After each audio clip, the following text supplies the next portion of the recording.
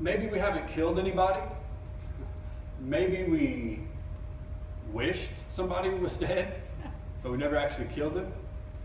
But you know, if you hate somebody like in your heart like that, it's the same. I mean, you didn't actually kill them, but I mean, your heart went away. That hatred that Cain had led him to kill Abel. So there was, the opportunity arose, and he acted out of what he could do. Sometimes we haven't killed anybody just because we haven't had the ability to. But if we had the means, we would have done it. We've all sinned and fallen short of the glory of God. But maybe you never even wanted somebody dead. I don't know. I mean, I talked to a lot of people, and I asked them, like, hey, do you know for sure if you're going to go to heaven or not? Like, yeah, I'm going to go to heaven. I'm like, it's awesome. You know what?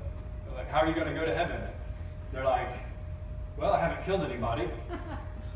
Man, that's so good. Thank you. On behalf of humanity, thank you for not killing anybody. But you know what? People who have killed people can still go to heaven, because it's about receiving Jesus. Jesus gave his life so that we could be forgiven.